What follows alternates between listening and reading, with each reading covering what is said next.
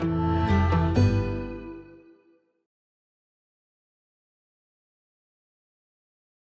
everybody, and welcome to today's session. My name is Justin Crowley here with Forcepoint, and today we're going to discuss Forcepoint 1 DLP. Now, one of the great things about Forcepoint 1 DLP is all the DLP policies that we have out of the box. Now, I'm no regex expert, so me trying to create a regex to find credit card numbers and social security numbers, I don't even know where to start. So the nice thing with Forcepoint 1 is we take that guesswork out. So as you can see on my screen here, I have this little library here. We have over 190 different patterns or DLP policies here. You can see they range from looking for PII, looking for PHI, acceptable use policies, GDPR, and they cover different regions. Now I'm based in Canada here, so let's go ahead and look for any policies around its social security numbers for Canada. So I can see I have one here. I can see it's going to look for Canadian social security numbers. I can look at the different match criterias, right? As I said, I'm no regex expert, wouldn't even know where to start. So in my case, great, I'm interested in this. I now want to be able to block social security numbers from being uploaded or downloaded across my secure gateway channels, my CASB channels, as well as my ZTNA for my private apps. So I'm going to go ahead and import this into my policy. You can see I've successfully imported that. So now I'm going to go back to my rules. And let's go to Google Apps, for example. So I'm going to scroll down to my Google Apps.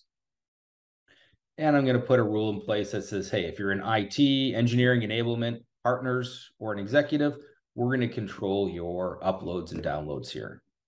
And let's add my policy. So in my case, I'm going to control the upload. And now I'm going to find my Canadian SIN number here. For the actions, in this case, I'm just going to completely deny it. And I'm going to set a notification here and click on OK.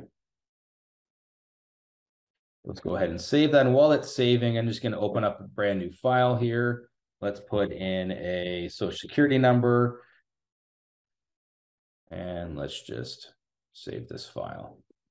So SIN on my desktop and save.